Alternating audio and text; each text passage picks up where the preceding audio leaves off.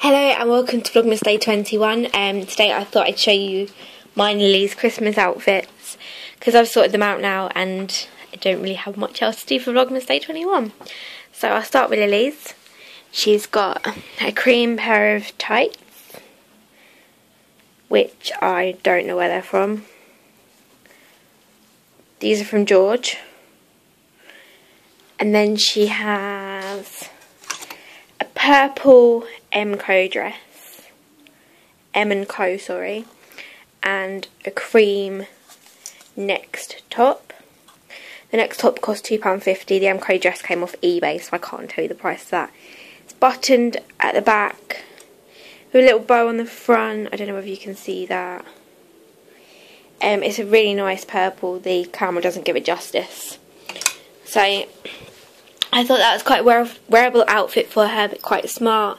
It's not too smart, it's not dressy, it's just like a bit smarter than normal that she can still play about in. And then I'll show you my outfit, which is this one here. You can't really see it because my lighting's awful in here.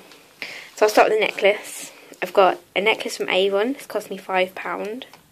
It's got a little pearl inside. And this just makes it a little dressier because it's an otherwise quite toned down outfit. Then I've got a Winsome black jacket. I'm not 100% sure if I'm going to wear that yet. So I tried it on with the dress and I don't know whether it's going to work. I will take pictures and put them on my Instagram. Not my Instagram, my Tumblr. As you can see, it's the floral dress that I got last year from New Look. I think it cost me £20. No, it was £20 in the set, out of the sale. And then I've got some black tights to go with the dress, and they just keep my legs warm a bit.